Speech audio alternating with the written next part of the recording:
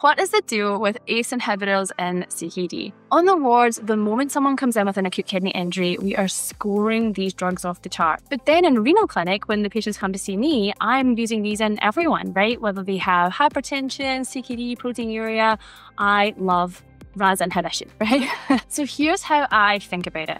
The glomerulus is basically a tiny specialized blood vessel with its own little blood pressure, right? The glomerular filtration pressure. And in chronic kidney disease, you have fewer healthy nephrons to begin with, right? So the remaining nephrons, the healthier nephrons, are working overtime. They are under pressure. And ACE inhibitors and ARBs, they reduce that pressure. They reduce the intraglomerular hypertension.